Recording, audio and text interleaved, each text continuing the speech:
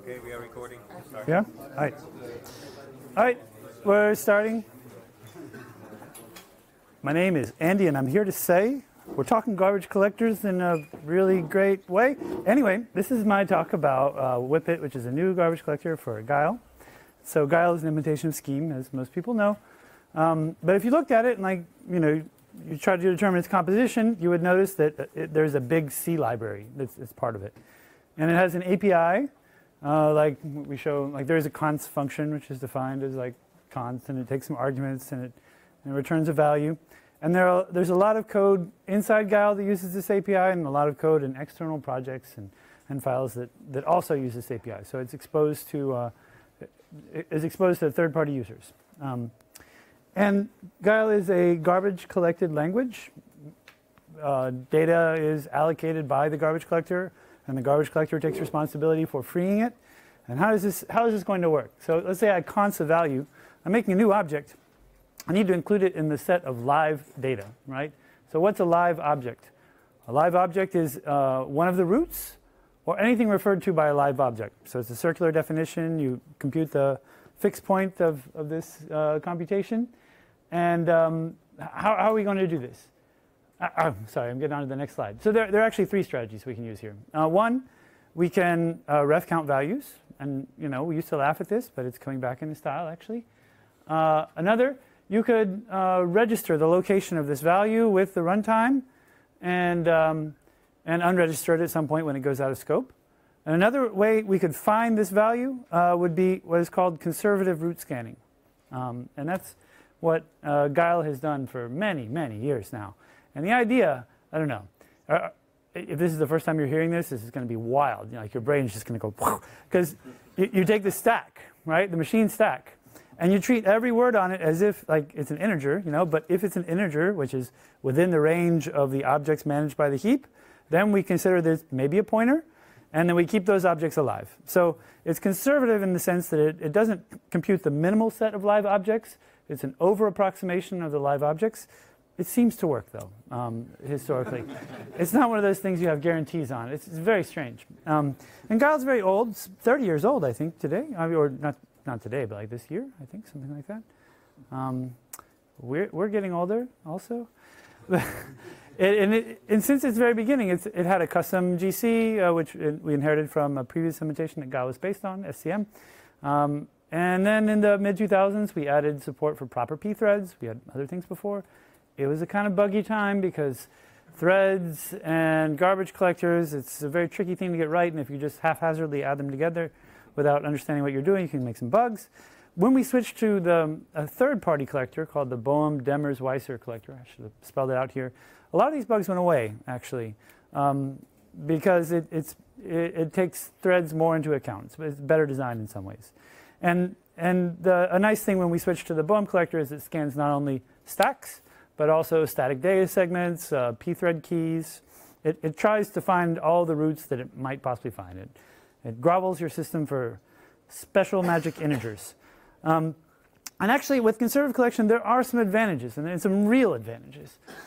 It is very nice to program with a conservative garbage collector. I work on web browsers. They all have, well, 2 of the 3 major ones have precise roots, and it's a pain getting the handles right. And I've had bugs, where you forget to register the location of a value, and everything blows up, but only sometimes. It depends on when the garbage collector runs. And it doesn't constrain the compiler, because the compiler doesn't have to keep track. You don't have to make the compiler tell the system about where the values are. Yeah. But on the negative side, you might leak values. We don't know to what extent this is a thing. It appears to be fine in practice. We actually don't have a lot of data there. With the advent of 64-bit address spaces, I think it is less of a problem, though. Another issue is we can't move values. If any integer that we ever find during the whole trace of the heap might be a pointer to a value, we can never compact the heap. And this is actually a real it's a real limitation for us in the sense that we can't use some of the newer, better performing garbage collection algorithms. And as a and as a technical constraint, it also constrains the garbage collector from changing. It's very difficult to change to one of those garbage collector algorithms now because we have so much user code, we have so much implementation, and it'll be hard. But what have I told you, right? There is actually a better way, because we thought we were at a local maximum. We couldn't get any better without getting worse for a while, right? Like we wouldn't, reach that mountaintop without having to descend into the valley. But it turns out that you can have conservative roots and move objects and compact the heap. You can have conservative roots and do fast bump pointer allocation, which we'll get to in a minute. And you can have conservative roots and eventually, possibly, add more precision to your scan.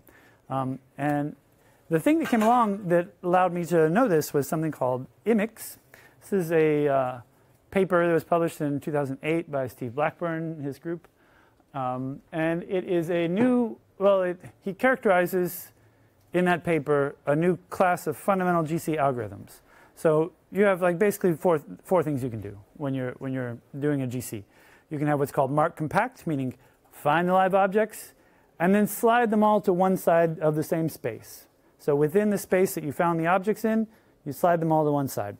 You have mark sweep, find all the objects, and then collect all the holes into, these are the holes that are 2 words long, these are the holes that are 3 words long, these are the holes, like that, into free lists is what it's called. You sweep to a free list, mark sweep. Evacuation, find all the live objects, and as you find them, you copy them somewhere else. So instead of sliding to part of one space, you get them out of the space entirely. And that's semi-space, for example. That's a number of different Java collection algorithms. And this other new algorithm is mark region. Find all the holes and bump pointer allocate into them. As you allocate, you sort of sweep across the space, and you allocate in a bump pointer fashion into this hole, and then to that hole, and then to that hole, instead of collecting free lists. And IMIX is one of these new kind of collectors. This is a diagram from the paper, the 2008 paper. IMIX organizes the heap into blocks and lines. Blocks are about 64 kilobytes in size, should be a multiple of the page size. And lines for IMIX are 128 bytes. Okay? And as you allocate, here in this diagram we can see that there are some blocks that are all full, right? Full block, we don't have to do anything about it. There are some blocks that have some lines which were marked in the previous collection, and some lines that were not marked in the previous collection. The lines that are not marked, a set of contiguous lines is a hole. You can bump pointer allocate into the holes. Objects can be part of a line, in which case maybe many objects fit in a line. They can span multiple lines, but they can't span blocks. Okay? When you allocate, you bump pointer allocate, and you sweep through all the blocks in the system in the course of that GC cycle. When you trace, you mark objects in the same way as a mark sweep collector. So there's a mark bit associated with every object, possibly in the object's header, possibly in a side table. But as you mark them, you also mark lines, the lines that they're on, using address math. Typically, the way this is implemented is all these blocks are allocated as part of a line 2 megabyte slabs, basically. And you can use address arithmetic to get to a side table of mark bytes for the line. And when you sweep, you do, at the end of collection, it's an eager sweep over all of the line mark bytes, so the contiguous array of mark bytes for lines, to identify which blocks are full, which are completely empty, and which are recycled, containing some old data, and those you would bump pointer allocate into the holes. Right. And the cool thing about it is that IMIX does opportunistic evacuation, so it's not simply leaving these objects in place. If it determines that your system needs to be defragmented, then it can choose some set of blocks to evacuate and choose some other set of blocks which are already empty to be evacuation targets. So it's still a one-pass algorithm over the heap, but instead of marking objects in place, it tries to put them into an empty block. And if you do this a couple times, you'll completely defragment the heap. And it can fail because parallel markers and ordering and alignment issues, and that's okay. If the evacuation fails, you just mark in place. It's always okay to mark in place, and it's always okay to try to evacuate. Evacuation may or may not succeed. So when I realized this, that you can mark in place or evacuate, this is something that is compatible with Guile, right? We can do bump pointer allocation now instead of allocating from free lists, which would improve throughput in Guile programs. We can compact the heap, which is, I mean, I know there are many GIX users here, and python-xyz.scm is one of the files you have, yes. I say no more. So I started a year on this work in progress Whippet-GC implementation, hence where the name comes from. There are a couple of differences from IMIX. IMIX has these 128-byte lines, and if just one object on a line is left over, then the line is kept live, right? No, in the next collection, nobody will allocate, nobody will put an object in that line. It's not a whole, basically. And for various reasons, it didn't make sense to me. So instead, in Whippet, we have 16-byte lines. So effectively, the line mark table is the object mark table. You only have one mark byte. It's a byte because of parallel markers. And it's a bit more overhead in terms of space, but maybe it's a bit more parsimonious with memory. Well, we'll see how it works out. It's an open question here. And additionally, with these line mark bytes being more fine-grained, it's a lose to do an eager sweep over the heap, so we do lazy sweeping. So as you allocate, you just sweep one block, and then sweep another block, and then sweep another block like that. And the good thing about that is that it parallelizes things. The bad thing is that you don't know how much data was alive at the previous collection right after your collection because you haven't swept yet. Yeah, OK. So some comparisons with Whippet compared to the Boehm collector. And there are a number of different points here. So one of them is you can move values.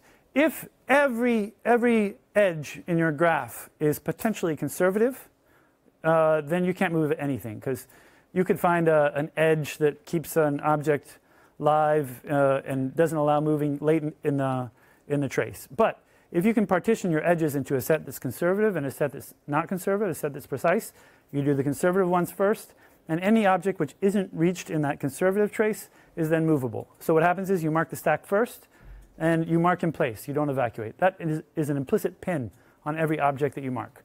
And then you go and you mark the heap, and if you find another object there, you can evacuate at that point. And in Whippet, if we see that the heap is fragmented, we can turn evacuation on. And if we see the heap is not fragmented, we can always mark in place and not incur the overhead of copying. There is also explicit pinning for various reasons.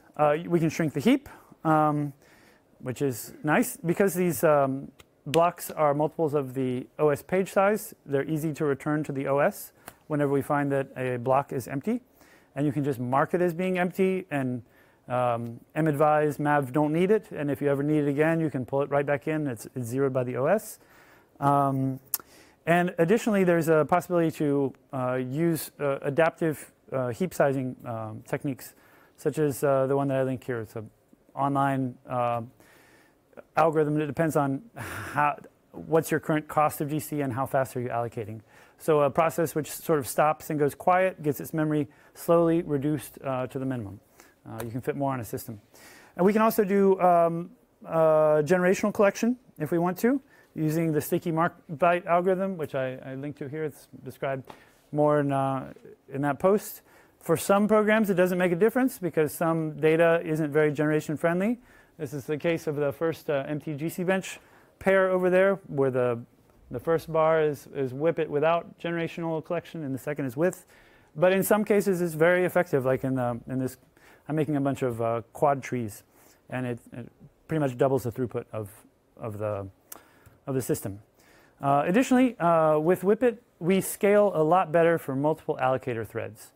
In BDW, have these size segregated free lists, the free list of size 2, 3, 4, and that sort of thing. And you need to lock the heap to sweep and find more and fill those free lists. In Whippet, you use uncontended atomic ops to obtain the next block, just basically incrementing a counter, because the blocks are contiguous in these 2 megabyte slabs. And you sweep without contention. So these are 2 graphs showing the time it takes as problem size increases and number of mutator threads increases. So at each step, I'm adding on an additional mutator, an additional thread, doing the same amount of work. So at with 2 mutator threads, the heap is twice as big as it was with 1. And with 8, it's 8 times as big as it was with 1. So we do expect to see some increase. What we see is that BDW takes more time. Ultimately, like it's at 9 seconds with an 8-thread mutator, whereas we're only at 3.5 with Whippet. It scales much better when you're adding allocators. And this is with a single marker thread, so we expect to see some increase as the problem size gets larger.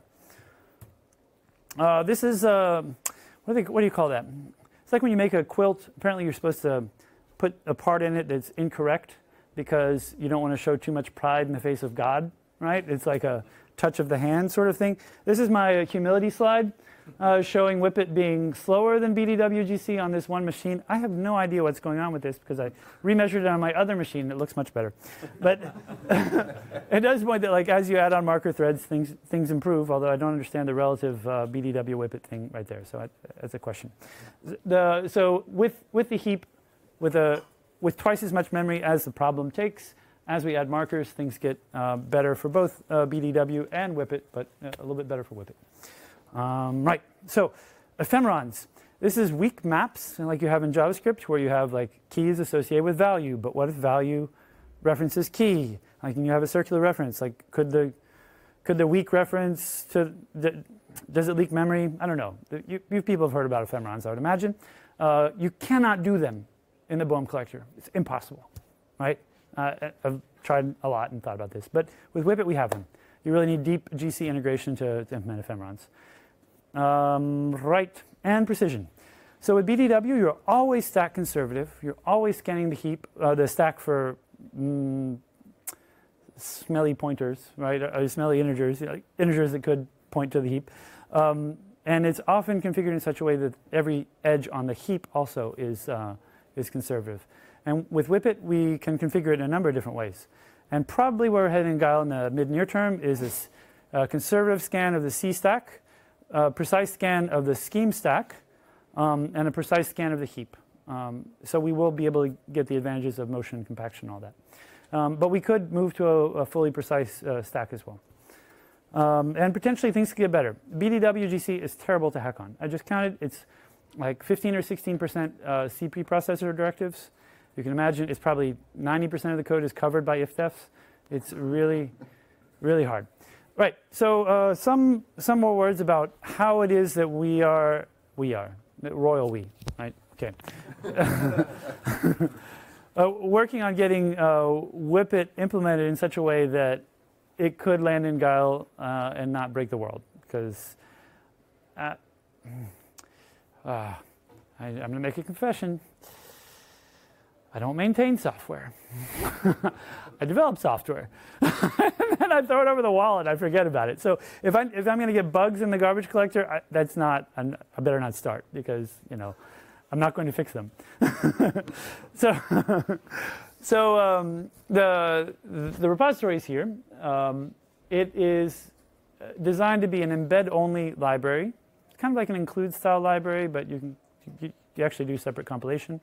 But it's something that you include in your source tree because it needs to be specialized with respect to the program that's using it. In the case of Guile, Guile will tell Whippet how to put a forwarding pointer in an object, for example, how to do a precise trace of the heap.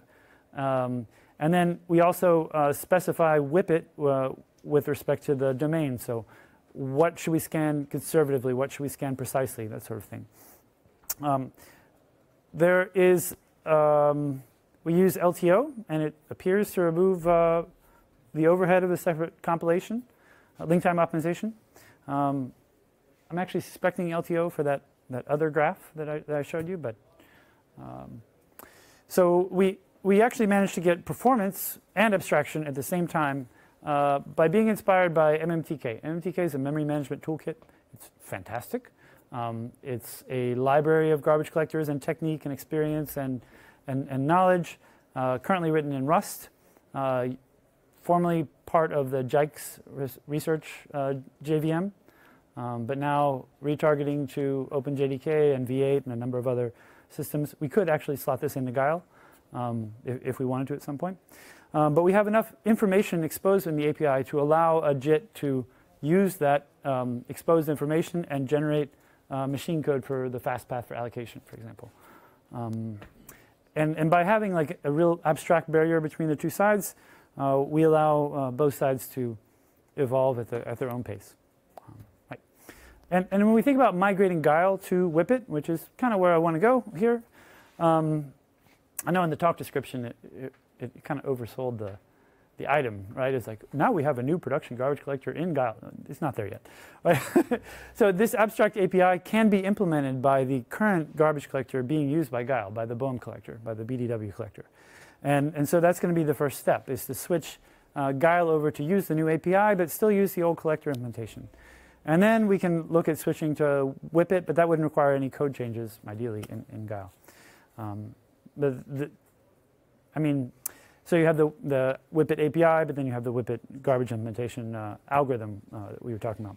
There are a lot of variants on the algorithm, incidentally, that these are different ways you can configure Whippet on two different tests. One, there's an MTGC bench. One, there's quads here. And going across, we can first see serial Whippet. One marker, one marking thread. It's not going to do parallel marking. That's the first light blue bar on both of those sides. And then we have parallel Whippet, 4 markers in this case, is what I was measuring.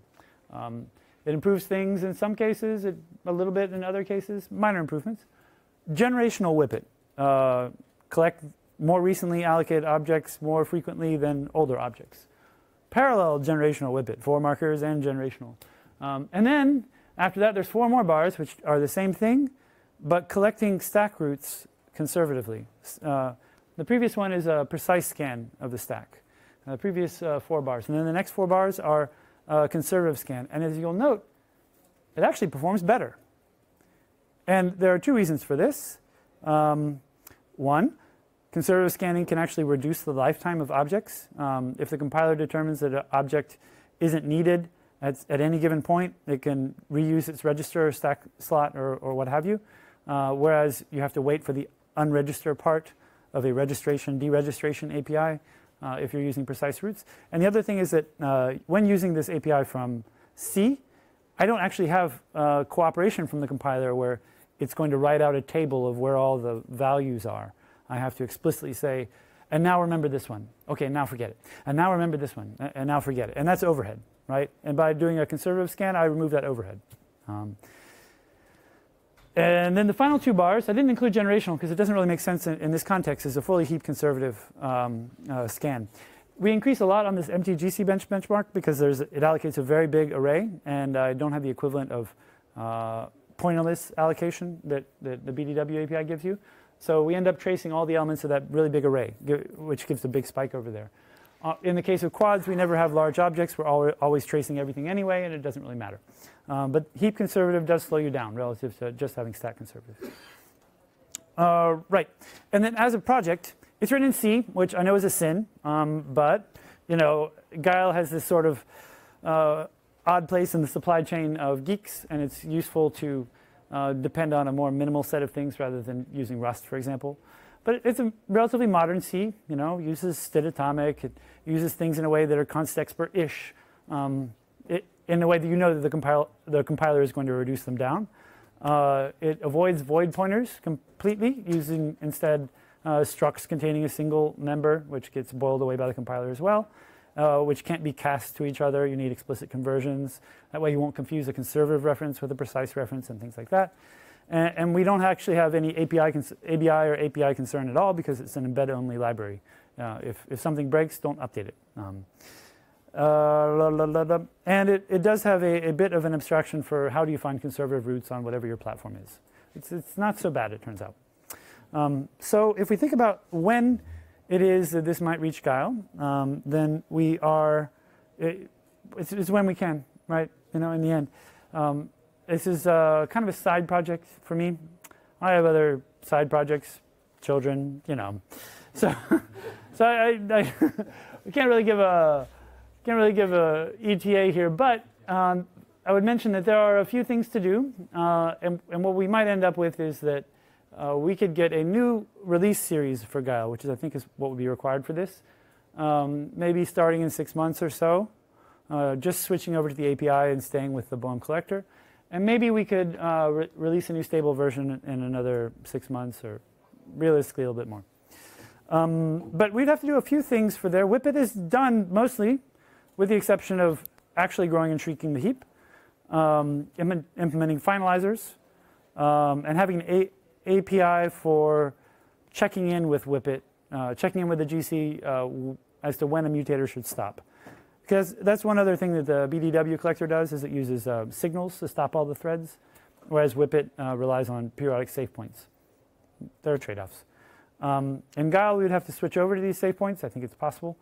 And I think we would start with a heap conservative Whippet, just because it's the same thing that we do with the BDW collector. And then we'd move over to a precise scan of the heap.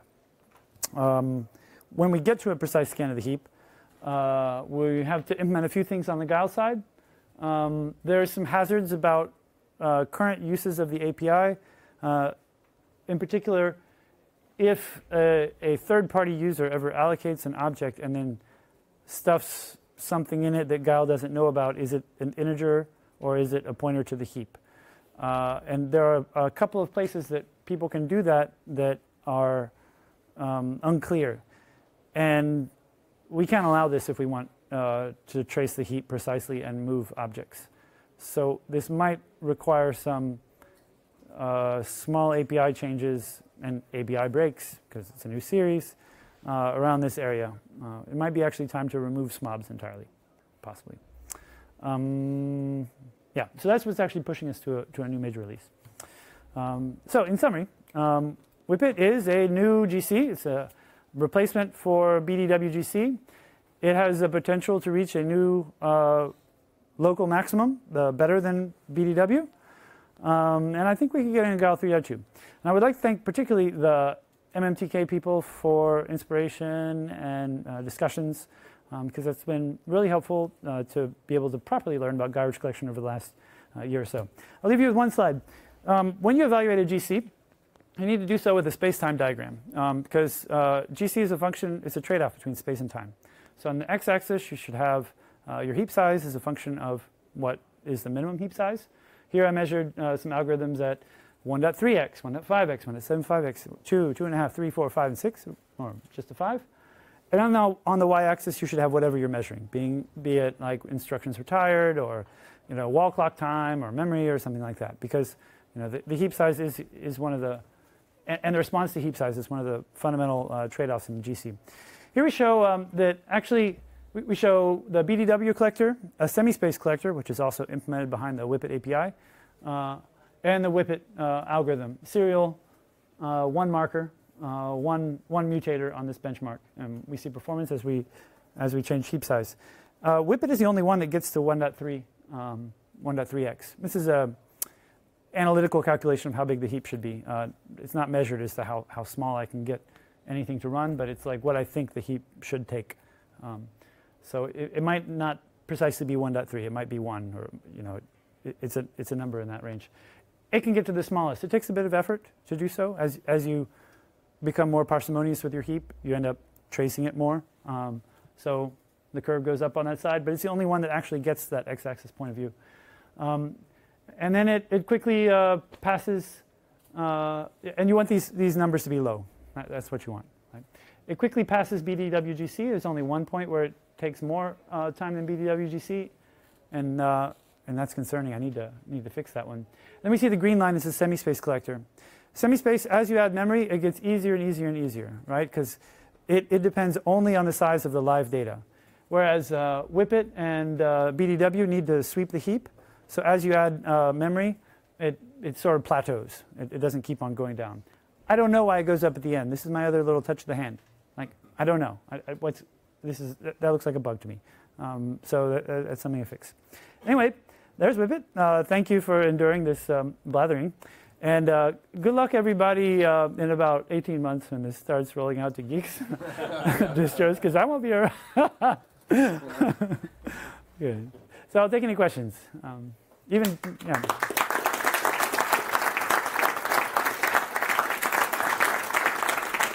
Even dumb questions. That's okay. That's okay. Yeah. Yes, sir. It's seems to me like conservative stack scanning is incompatible with address sanitizer from an LVM or GCC. So how do you debug like address bug in the GC? Oh, so the question is, conservative stack scanning seems to be incompatible with address sanitizer from LVM-GCC. I'm making a confession here. I'm a professional C++ developer, and I work on web browsers. I don't know what address sanitizer does. I know it gives me bugs sometimes and tells me things I have to fix, but I don't know what's going on there, and I should know. Can you tell us, like, why is it incompatible? Basically, every time you access something that wasn't registered properly via malloc, for example, or allocate, it tells you you're in the red zone or you're in something that does not work. So if you scan your whole stack, only part of it is actually valid. So the answer was that it only it signals warnings if you ever access a value after it's been freed. Is that right? Or for example, you are in a function and you access something that wasn't. Okay. Well, I think it's actually not a problem because we don't trigger the malloc free detection at all. It's a complete third-party allocator. It's as if you mmap the page, and we're just reading values from that page. And so it doesn't trigger the particular logic there, which also means you have no tool support, right? It's Wild West, and with the bugs that go with it. So yeah, I guess that's the answer there. Yes, other question. How will this affect Geeks users? Well, this will affect Geeks users in the sense that, one, I hope that when you rebuild the system, Geeks launches multiple threads to compile things. And as we see, there's contention in BDW-GC. It doesn't actually scale very well as you add threads if you have an allocation-heavy workload. And so I think that when Guile incorporates Whippet, Geeks with multiple threads should scale better. In addition, we will be able to have better tooling for how understanding the heap and heap usage, and ideally be able to place ourselves better on the kind of space-time trade-off. If you need more throughput, give it a bigger heap. Also, let it shrink, and that can affect also longer-running daemons like the Shepherd and things like that. So it should yield a more robust system. Yes. There are some architectures which can use a 64-bit page. Would that be a problem with using 16K blocks? They're actually 64 kilobyte blocks. So I think I chose like the least common multiple or whatever. It's configurable, but I think the default size is such that they are large enough for any common architecture. The question was about page size. Is 16 kilobytes big enough for blocks? But it's actually 64 kilobytes. Yes? With the collection, does it ever have to stop all threads simultaneously, or do the threads stop independently? Because basically, are there stop the world? Yeah, that's a very good question. I didn't mention this. So this is a stop the world collector. It's not a concurrent collector, with the exception of threads mark their own stacks while other threads are running. So there's a little bit of concurrency there. We may add concurrent marking at some point, but you need write barriers for that to work. And so that would be something to add once generational collection is working, because you've proven that you have all the write barriers in the right place. Then write barriers is just like a little piece of code that runs whenever you update a value, whenever you store a pointer. And write barriers can be used to indicate pointers from old objects to new objects, helping you do generational collection. They can also be used to mark an object as being allocated after the concurrent marker has already marked it in that cycle. I'm not explaining myself very well. But basically, you need write barriers to be able to have, to be able to minimize the stop the world component of the mark phase. Does that answer the question? Yes. Okay. Yes? How would this simplify or complicate the Guile to WebAssembly? Oh, yeah, it's a good question. So there's a project to compile Guile to WebAssembly. I think initially this will probably start by having a Guile library produce WebAssembly that has its own runtime, and this could grow to a whole program standalone compiler in which Guile has a library. It takes your Guile program and spits out a native binary. And in that case, that native binary would include Whippet embedded in it, instead of having that native binary then link to the BDW collector. So the goal would be to produce one binary that's all finished. Is that it? Thank you. Thank you very much. Thank you so much.